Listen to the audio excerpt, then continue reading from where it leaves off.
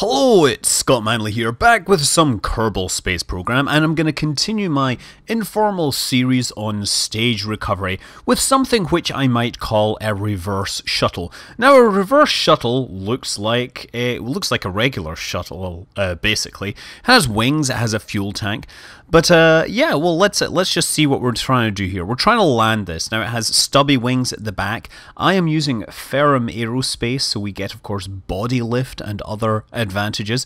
And yeah, we can land it. I'm obviously landing it on the grass here, simply because that was what I was lined up for, and putting on the brakes. So I was in the process of developing this vehicle, and well, as you can see, I completely don't have enough braking capability, and this ultimately proves to be somewhat fatal. So, of course, back to the drawing board to add some air brakes. Now, with air brakes, we should be much more capable of shedding that excess velocity. The air brakes are bound to the B key, and those are the flaps, except that you'll see that the flaps, when I push the B key, they both turned in exactly the same direction, and therefore became something that just wanted to make me turn to the right rather than to the left. I imagine that would be very good in a NASCAR or some other race where there's only turns in one direction, but when you're trying to build a spacecraft that can steer and land safely, not the best piece of technology to have around.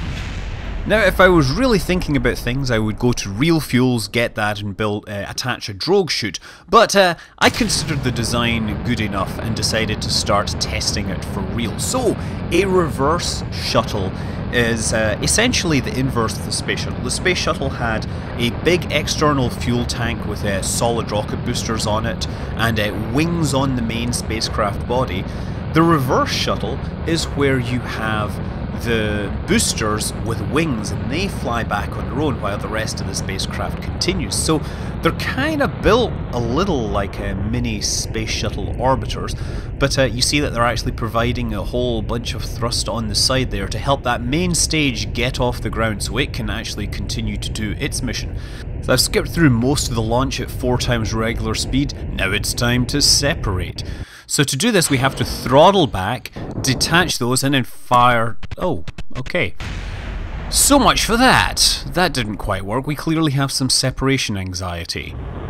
So after making a few subtle modifications to the design, we are ready to go for it again. Throttle down, and detach.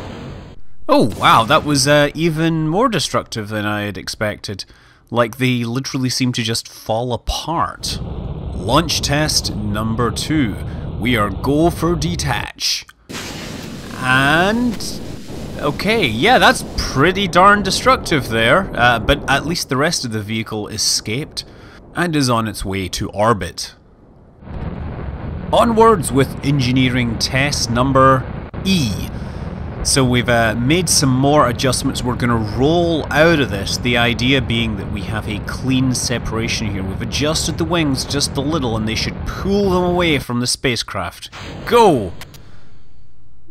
No, yeah, the wings literally did pull away from the spacecraft. They also pulled away from the shuttles. Okay, test number Pi. 200 units of fuel, power down, and detach. Excellent! Nice! Now throttle up and escape. Okay, so it had turned out that there was some weird clipping issues and I literally needed to rebuild these boosters, but now we are home free. Oh, but the only thing is my nav ball is at 90 degrees to my orientation. Well, that sounds like it makes things fun. It means my pitch and yaw are reversed. So let's just see if we can make lemon with this lemonade, because that would be fun. Okay, so we have RCS thrusters to control pitch, which is going to be more important. We only have pitch thrusters. We don't have yaw on this. For yaw control, we're going to rely on the reaction wheels inside the probe body there. You see we have a 2.5 meter probe body. Okay, we also have control surfaces as well. So we're still continuing upwards, but we need to actually start beginning to think about turning here. So the sooner we can turn, the sooner we can make sure we are going in the right direction. Because obviously we're going sideways at about Mach 1. Although we're 30 kilometers up. Okay, oh, no. Okay, I am not getting control here. I'm losing control. Yeah, okay, so much for the reversed controls. I think the reversed controls are not working well for me. Come on, turn yourself over. You see, I've got the RCS thrusters. No, no, where are you? No, no, come back. Never mind. Okay, let's go and try again. Okay, test number Omega. I've gone in and picked up that probe and turned it through 90 degrees so that hopefully it understands the orientation the way that we mere mortals do. Obviously the probe is super smart mind that is capable of understanding anything, but me as a human cannot really interpret its skewed view of reality. Okay, so the reason I'm doing this is during the recent ESA launch of their little spaceplane re-entry test vehicle, they also talked about this design. And actually, a couple of weeks ago, there was an ESA scientist. He was saying, "Oh, what SpaceX is doing with their Falcon landing on the barge? Oh, that we thought of that years ago." And to that I'm saying, yes, you did think of it. In fact, people thought of stage recovery going right back to the Mercury program, but they didn't actually build it, and what you presented was a drawing. So I actually built it in Kerbal Space Program. Okay, detach. And let's see if we can get this working. So now we're clear, throttle up to 100%, and now I have control. So we just go right click and take control of the probe body, and now I have a horizon aligned correctly. Now obviously for this demo I'm only going to fly one of them. If I had Flight Manager for reusable stages, I could take control of everything and even the main rocket over time, but I'm just going to fly this one just to show that it does in fact work. So I'm immediately shallowing out my trajectory, right, so that it's actually going to push me downwards. I'm using the wings a little like a spoiler. So by reducing the rate at which I'm ascending, I will hopefully return at in a shallower trajectory. Because if this thing comes down too quickly, it is entirely possible at this altitude, if I let it just go straight down, that the wings could tear off it. And obviously the body lift is probably not something we want to fly with alone. We would like to have our control surfaces. Oh yeah, there's the other one, a little shadow as it passes over. Okay, so yeah, we're gonna turn around now. Just pulling up very slowly here. We want to be careful about stability, obviously. These things, they do certainly have limits. If you exceed them, you will put yourself into a spin, and you just have to be very gentle and make sure you don't exceed about 30 degrees deviation from the pitch or thereabouts. So I'm actually deviating by about 25 degrees, I think, so I'm pretty close. Just keep things down, but I can now feel... Well, I'm not so much I can feel. I can see in the instruments the force of the atmosphere kicking in.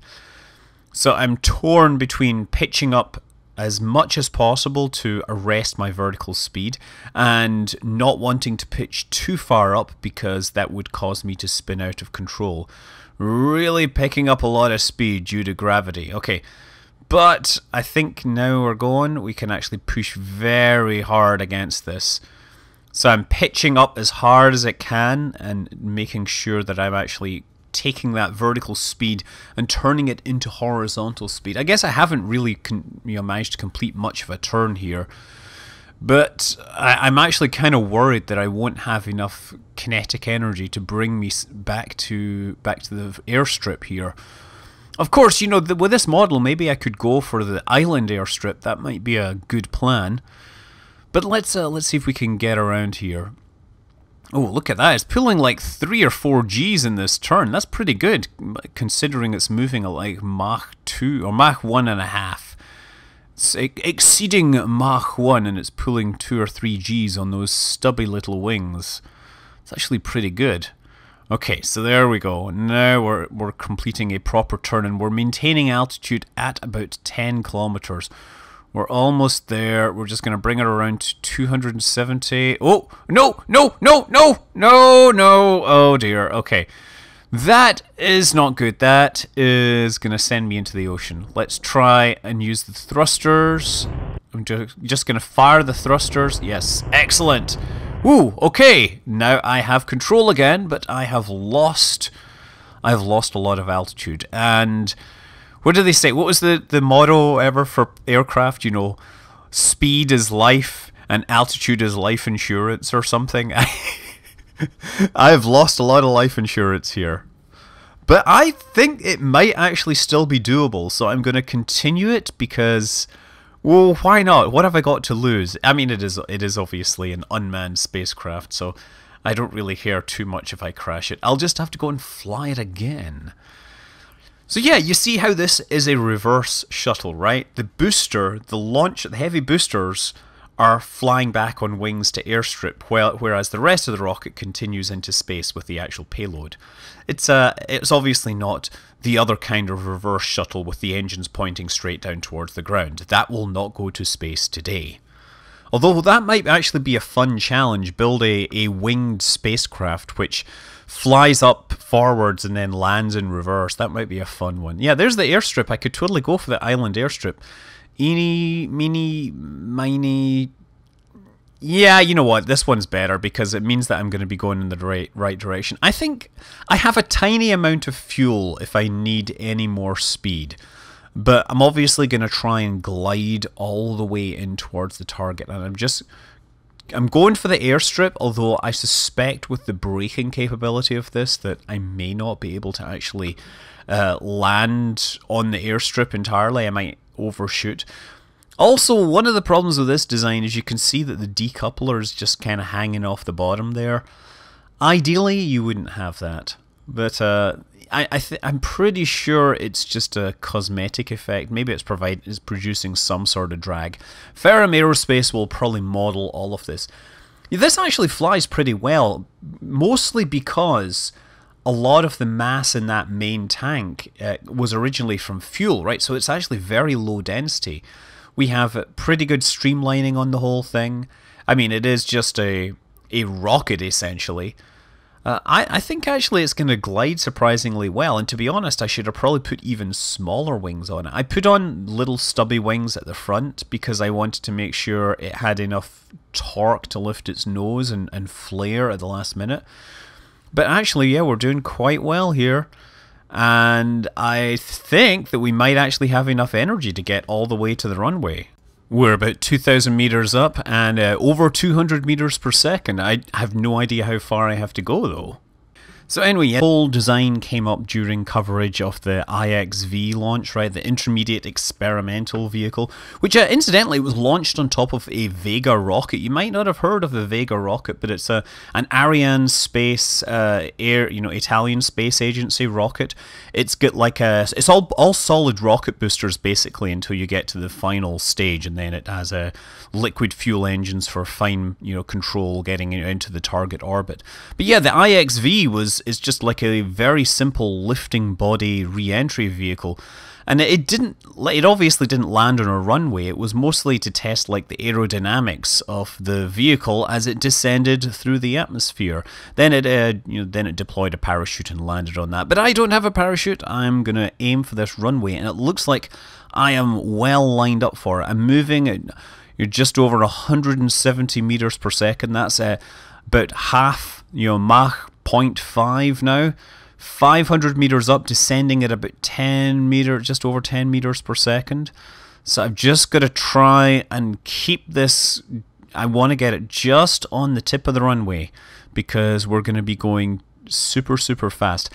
Actually, now I think about it, that spin has put me at almost the proper velocity for landing. And normally, I guess if I'd just followed through without that spin, I would have had to have done a loop around the flight, the landing strip until I was able to lose enough velocity to land. But this is going to be pretty good. I just wish I had that drogue chute. Okay, and we're coming up. Crossing over to land. Now we don't have water to cushion our landing. Flare! Flare! Oh yes! Oh yes! No, no, no, not up! Not down! Down! Not up! Down! Down! Okay, now brake! Brake! Look at that. Look at the flaps coming out as air brakes there. Okay. I think I'm slowing down, but I think we might run off the end here. Yeah, we need a bigger runway. We're gonna need a bigger runway. Okay, so yes, that is a reverse shuttle. You launch, you have your boosters fly back to base on wings. Yes, I'm Scott Manley. Fly safe.